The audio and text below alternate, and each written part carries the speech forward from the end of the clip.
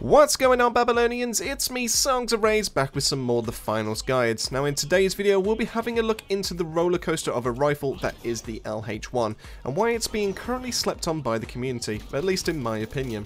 Now this gun's history has been that of a broken gun with no peers, to massively nerfed and at the point of unusable, to now having a resting place as a rifle amongst lightning's fast SMGs and double barrel shotguns. So where does this leave the LH1? Is it usable in the finals? Can it compete against the other 8 weapons that the light has? And most importantly, is it a good choice for ranked? All this and more will be answered in the video, so why don't we start by looking at the weapon's basic stats first. Base damage wise, the LH1 is a monster, boasting a whopping 47 points of damage per hit to the body and an insanely strong 2x multiplier to the head, matching that of the SR84 sniper rifle. This means that you're looking at a 4, 6 or even an 8 shot body shot kill on each of these classes, and half of that if every single shot of those is a headshot, meaning that we're going to be having a 2, 3 or 4 shot to kill respectively. Now this damage profile is all about rewarding the player for having accuracy, so any headshots that you do land will reduce the number of body shots to kill a target by 2. So in theory, a light can be killed with 1 headshot and 2 body shots, and mediums in 1 headshot and 4 body, and any other combination that you can think of. So headshots are always viable with this weapon, and it's in the player's best interest to go for them when possible. The crazy part about this damage profile is that a light with the LH1 has the fastest time to kill against a heavy in the whole game weapon-wise, clocking in at 562 milliseconds compared to the next closest options of the SH1900 and the SA1216, both at 600 milliseconds. Both considerable monsters when they're in the arena.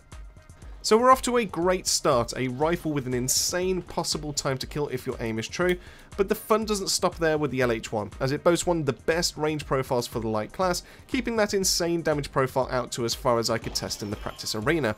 Now over 85 meters and still being able to 2-tap lights will cover most, if not all, of your practical fights in the quest for those cash boxes. This makes the SR84 and the LH1 as unique options for the light class, giving them another way to take fights at range, especially as the most popular picks tend to fall off after 15 meters. Now with all these highlights would come at a cost, but in the case of the LH1 it kinda comes with 2, with one being worse than the other. For starters, the LH1 boasts one of the lowest fire rates in the game for a gun, clocking in at what should have been 300 RPM according to the patch notes, but upon testing myself it seems to clock in at around about 320. Now this is still painfully slow, meaning you'll be punished harshly for any missed shots, especially in the TTK area.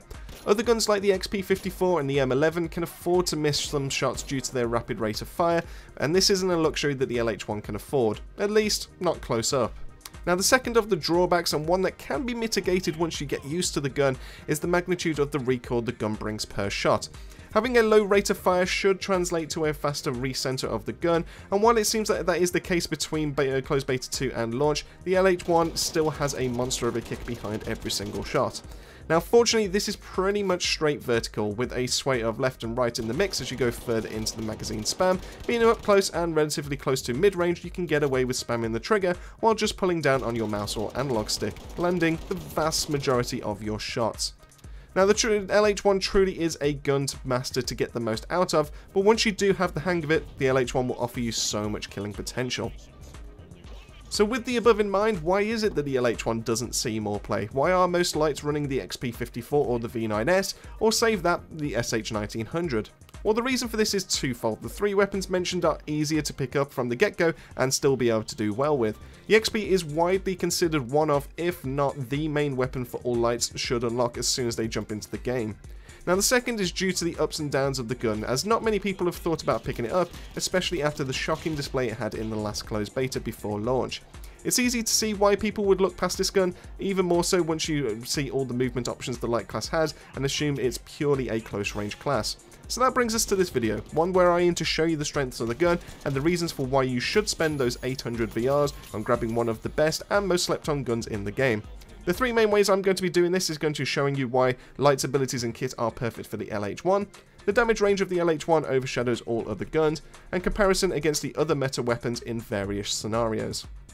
So first up, we all know that the light class is the king and queen of movement in the finals. Fast movement speed, amazing abilities, and a grenade to help with invisibility, the light class really does have the makings of a great DPS machine, perfect for what the LH1 is made for.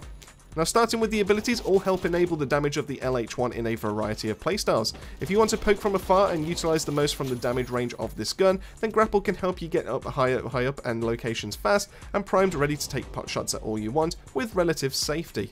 Now, if you prefer the up close and personal route than helping you land those important headshots and lessen the recoil issues, then Cloak is made for you, allowing you to dip in and out of combat and working angles, getting a pick for your team and making it easier to mop up.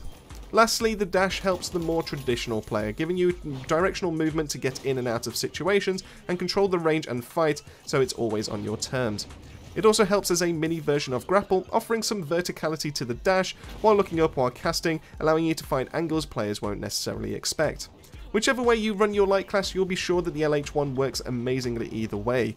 Gadget-wise, the LH1 loves two things in particular: residual damage and glitch grenades. The latter should be staple in every single light loadout, giving support to your team, but most importantly stopping abilities and gadgets from working, disabling healing beams, defibs, and those pesky shields that heavies can pop up to absorb your bullets. Residual damage can come in many forms. Frags are great for objective rooms, pyros and gas are great for attacking and also defending a cache out for a few seconds, but whichever you choose, the LH1 benefits from. The reason why is in some cases the LH1 can do so much damage that it leaves classes with a sliver of HP left, meaning residual damage or even a quick melee is all that's needed for the kill. Case in example, a headshot and a body shot on a light class leaves them with 9 total HP, so try to reduce them by weakening teams before pushing, and make sure to use your utility to help you out with scenarios just like this.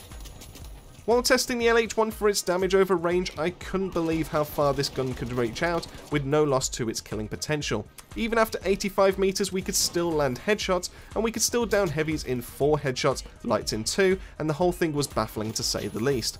To give you an idea as to how good this is, the XP54, probably one of the best weapons for the light class, cannot headshot any further after 25 meters, but would also drop off from a 9-shot body kill to light to a 13, and for heavies going from 20 body shots all the way to a whopping 30. So it's safe to say the LH1 has got the range category in spades, making it great for any engagement where teams are far away or running to the objective.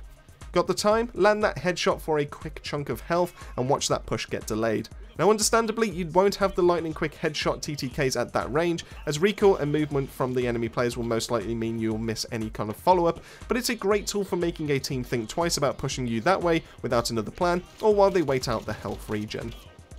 Lastly, I wanted to put the LH1 against its competition in the light class arsenal, looking at how it performs in ranges you'll likely encounter in certain firefights. For this test, I've looked at drop-offs of 10, 15, 20 and 25 meters, sorting them by their TTK values for the heavy class. Now, starting with the 10 meter range, interestingly, you'll notice that there isn't much between all 4 weapons in this study when it comes to body shots against light classes, with the differences being stretched out a little bit more as we start to move into the heavy class. The LH1 does seem to suffer slightly when we look at pure body shots. Comparing that to the V9S, the pistol has a faster fire rate, less recoil, and also having a better body shot time to kill. Now, as we start to move further back, the V9S does drop off to be worst in class, with the XP and the LH1 start to move up due to their extended range properties, allowing them to keep their great damage profiles. But it's when we get to 20 meters and onwards that the LH1 becomes the best in slot, even killing in 0.8 of a second less than the V9S can even manage.